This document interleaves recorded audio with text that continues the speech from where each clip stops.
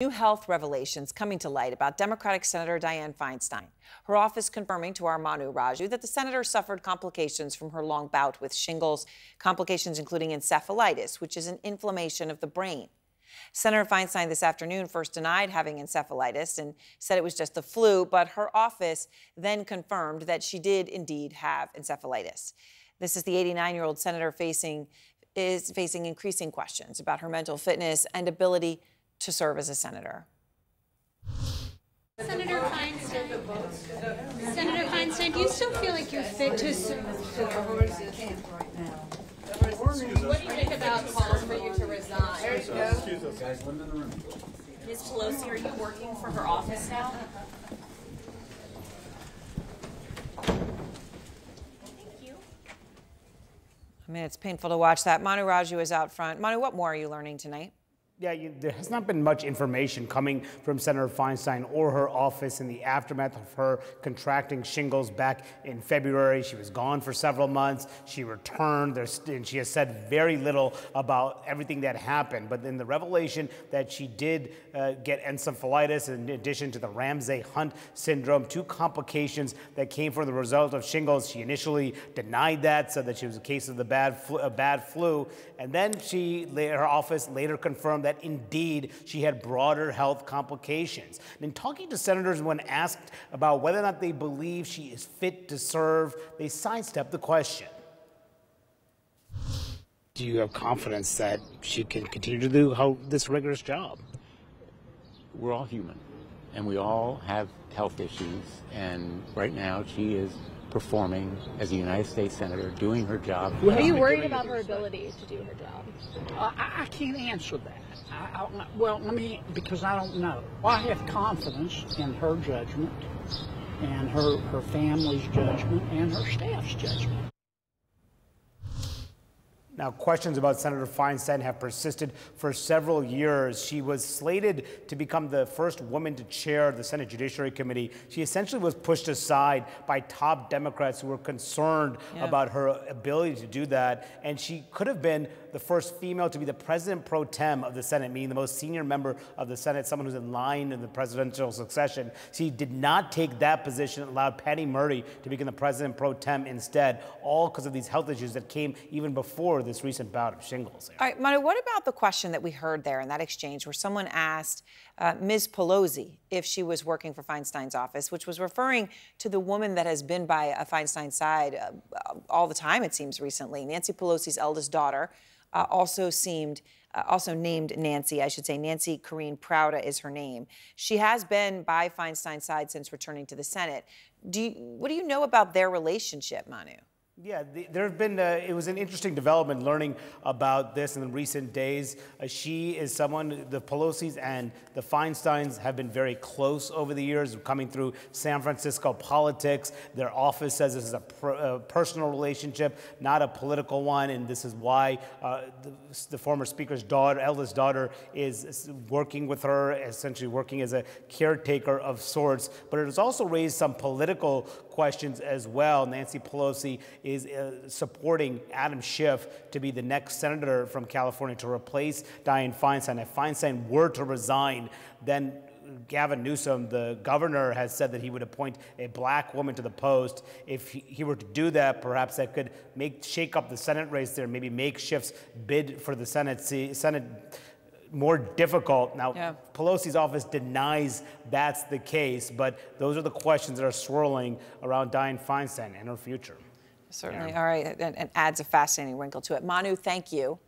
I want to go now to our chief medical correspondent, Dr. Sanjay Gupta. I mean, Dr. Gupta, look, let's just be honest. This is something that really has captivated the country. People want to understand what's going on here. And obviously, you're a neurosurgeon.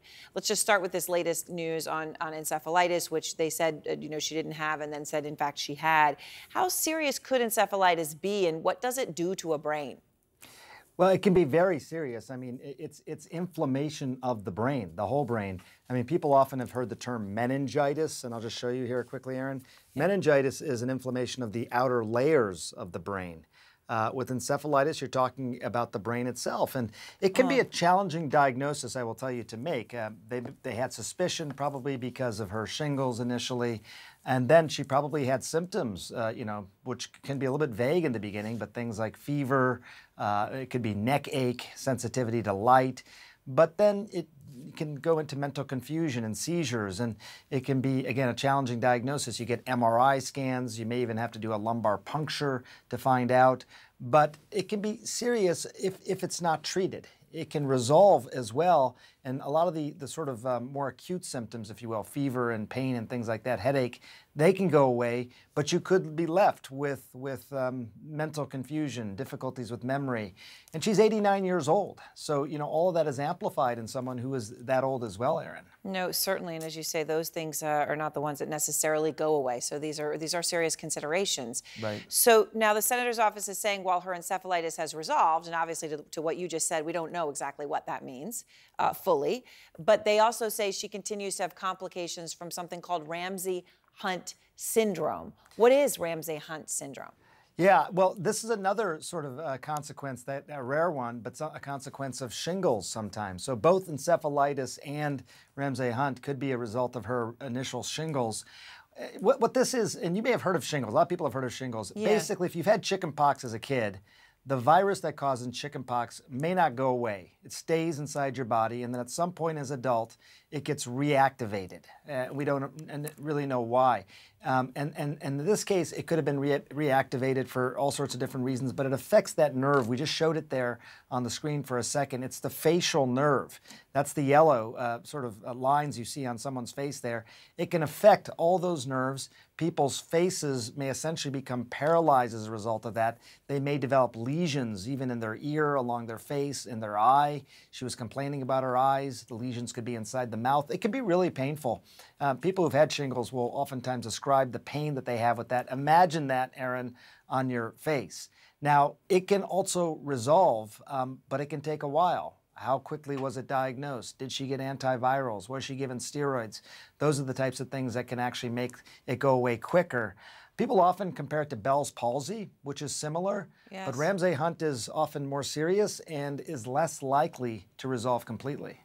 Well, these things are all, it's very important to understand it, and of course, incredibly serious and frightening, I'm sure. All right, thank you very much, Sanjay. You got it.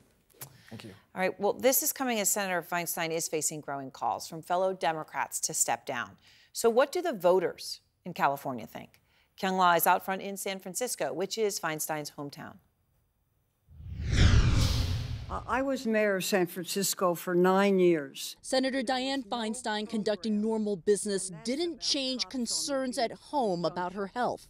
And anything we can do to help, I think we should. After these images earlier this week that stunned San Francisco native Tom Benton. Just sadness, I think, first and foremost.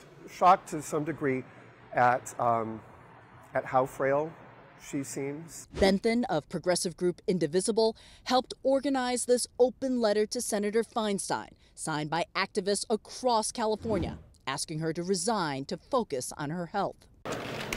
Benton had voted for Feinstein for decades. He'd witnessed her ascent from the first female mayor of San Francisco to the first woman California sent to the U.S. Senate, a trailblazer who Benton says needs to pass the torch. Why would anybody wish that on a man or a woman? Why would anybody feel that it's their right to be in that kind of distress? That's the kind of dignified end to a career that you would want. I don't understand that. Aging and ending a career are often private decisions, but in public service, that's not always a choice. I'm announcing that I will not be a candidate for re-election to Congress in 2022. It's time for me to come home. That's former California Congresswoman Jackie Speer, who retired in 2022. She believes Feinstein is facing an unfair amount of scrutiny.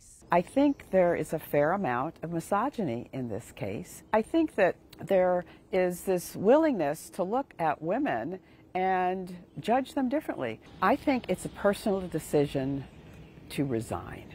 She's already made the personal decision to retire. Is it a personal decision if taxpayers are paying for your job? If she's doing her job, I don't think there's a question here. Spear chose to retire not due to age or health, but she says to spend time with her husband. Spear has said one way to fix the problem in Washington is a mandatory retirement age. But until that happens, Spear says of her former colleague, that should be Feinstein's choice. Having said that you think there should be an age limit, should that apply in this case? I said that there is a time for all of us when our level of acuity is not as it once was. That's an evaluation that each member makes. Now, having spoken to a lot of people who either know Dianne Feinstein, who've worked for her in this city, or who are represented by her, they say that this is about more than age. This is actually about more than Dianne Feinstein's legacy. And this is a city that has admired her and really truly cares about that legacy, Aaron. They are really concerned about the business of the Senate and the representation of this state of 39 million people. Aaron. All right, Kyung, thank you. A lot to think about. Interesting, Jackie's arguments there.